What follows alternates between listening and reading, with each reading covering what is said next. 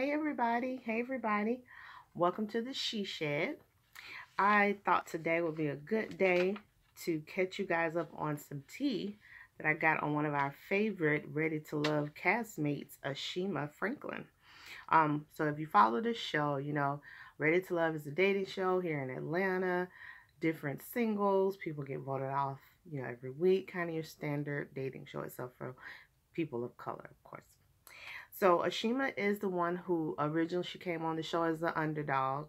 She said that she always gets put in the friend zone because she is a comedian, and she's funny, and she'll start out good dating a guy, and then all of a sudden she's in the friend zone. So that's Ashima. She's actually become a fan favorite of the show just based on um, different reviews that I've watched and different comments I've seen online. Ashima has actually become one of the fan favorites from the show, so that's good.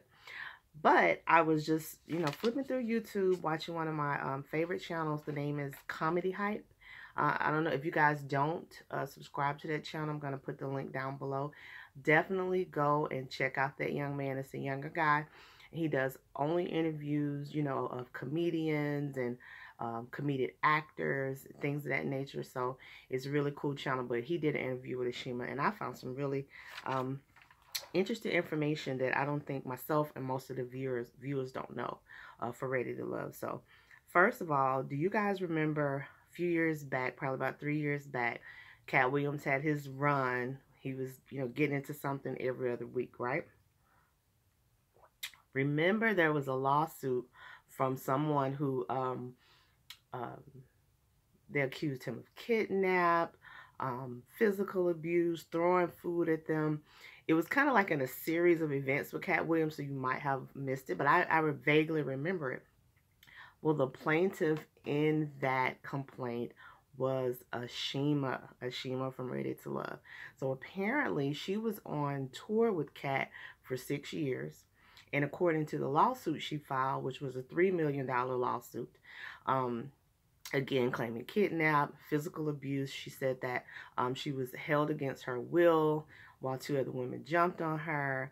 And then at some other point, she also had hot food thrown at her, and Katt made a comment like, why do you, feel like you should eat? And in the article that I went and found after watching the video, nor the video with Ashima herself, states that they ever had any type of romantic connection.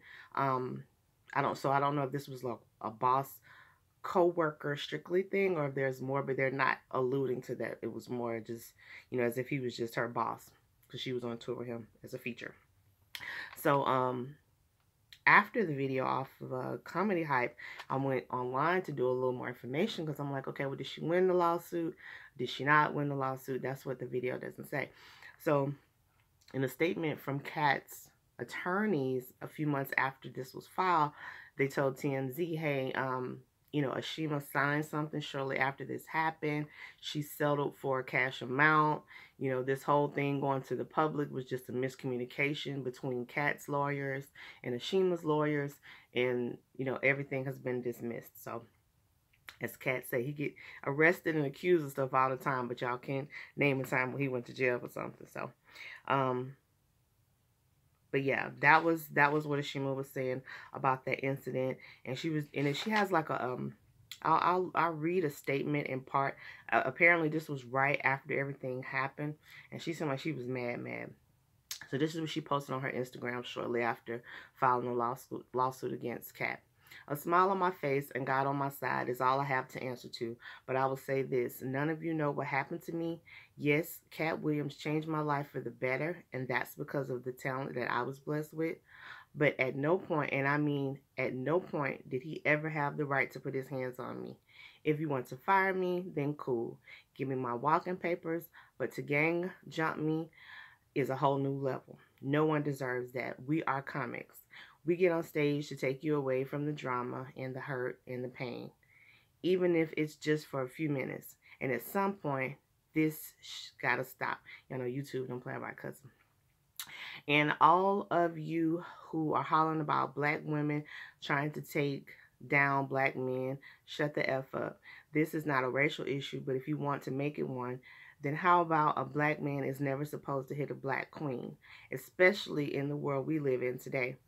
How are you going to come change my life and try to end it as well? People are always hollering about us sticking together, but when the S hits the fan, all y'all got is opinions. Well, now it's time for a resolution. How about we figure out how to get this man some help instead of acting like somebody is trying to get money? And I'm speaking out because he must be stopped and he needs help ASAP. Yeah, you can say I'm stupid for staying with him that long, but that's because you don't know nothing about pursuing your dreams and them actually turning into reality. Or I guess you never worked a job and you didn't like your boss, but you still had to do what you had to do to feed your family. And I have no regrets. All I can do is take this experience and learn from it and not make the same mistakes. I'm not gaining anything from complete strangers knowing and judging me off the most humiliating thing that has ever happened to me in my life. But what I will gain is strength and courage, knowing that my voice will be heard and it will change and help other people that have been in some type of abusive relationship. Whether it's personal or work related, I truly hope Katt Williams gets the help he needs. And she said, hashtag Ashima Franklin, hashtag always keeping God first. So again, that last paragraph is kind of confusing because at some point she refers to him as the boss. And some point she kind of refers to his relationship. So that's still up in the air. So I thought that was very interesting. Um, and I commend Ashima because a lot of people would try to use that as a stepping stone to, clout chase and get their name out there. She could have very easily kind of dropped little hints about her history when she came on Ready to Love, but she didn't. She just kind of let her own merit speak for herself. So, and I thought something else was very interesting too.